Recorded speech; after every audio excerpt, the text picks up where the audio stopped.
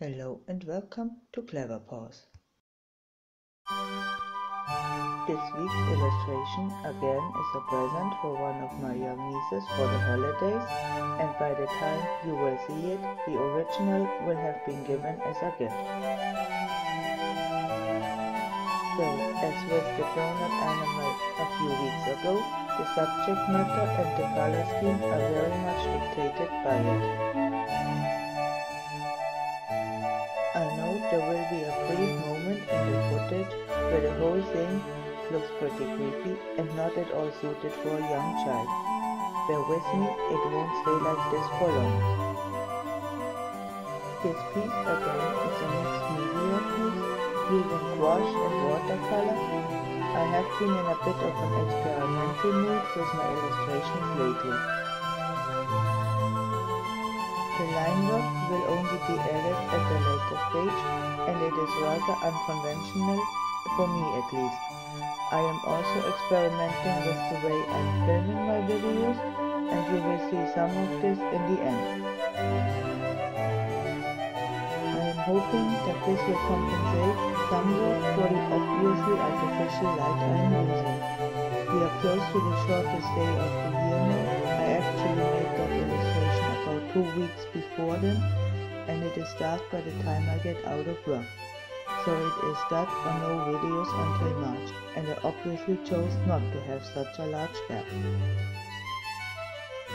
For some reason I reached for my 200 GSM watercolor paper instead of the 300 GSM one, which explains some of the buckling.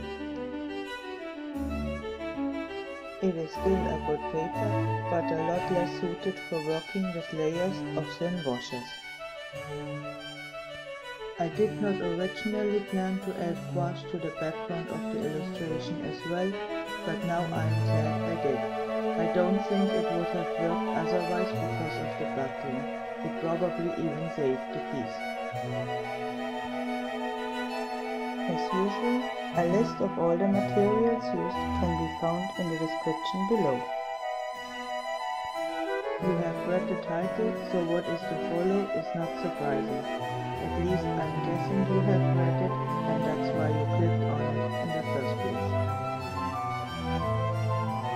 Since I heard so many artists talk about it, I thought I might also have a go at answering this question. Do art supplies make the artist? The short answer is no, the long answer is some. That doesn't make much sense now, does it? But bear with me while I try to explain. The far bigger part is practice and the acquired skill level. If I was to hand the very paints I used in this piece to a child of around 5 years, they would quite likely still produce art that is typically associated with 5-year-olds. They would probably even be quite confused and frustrated because so many colors in a professional watercolor set look very dark in the pan, plus they don't re-wet as easily as children's paints do. Equally as easily can cheap paints create frustration in an artist with some skill and experience. Factors such as the ability to glaze in watercolors are hugely important even when starting out with the medium. Looking back on it now, of course it makes economic sense to give children printer paper to paint on, and giving them non-toxic paint that washes out also makes a lot of sense. But I also think there is a point, well before most people consider it to be a thing, at which point children's art supplies should be changed out for student grade and introduce them to the capability of any given medium.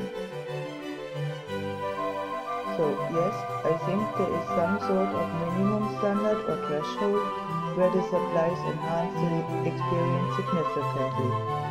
Art also should be enjoyable to make, either as a hobby or as a job, and one should not have to fight the medium on top of the other elements of making art.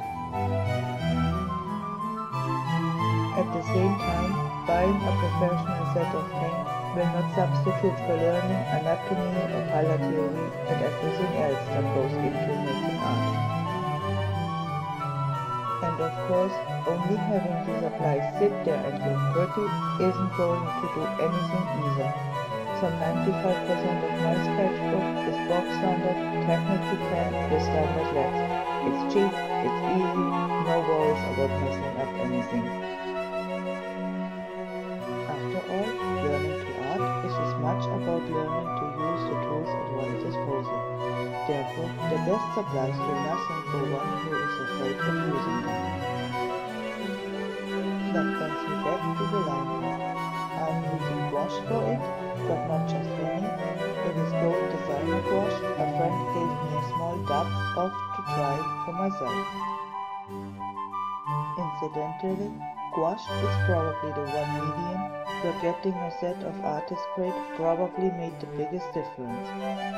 But then again, I haven't really seen student grade that would compare to Cotman or Aquafine, as opposed to really cheap ones, which can be really disheartening.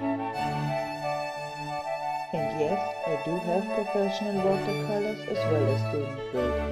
The ones I use the most are the White Knights, and I also have a set of the Royal Talon Rembrandt, but I would not have bought them had I not gotten a really good deal on them.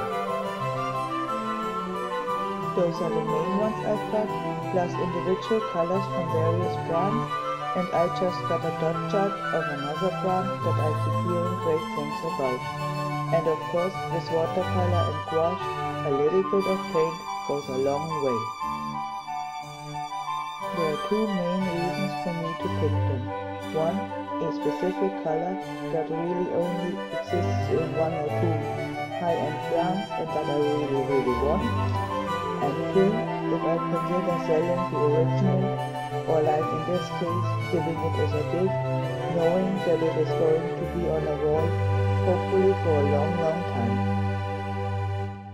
I know the holidays are winding down now, but I hope you had a good time. Hello and welcome to Clever Paws.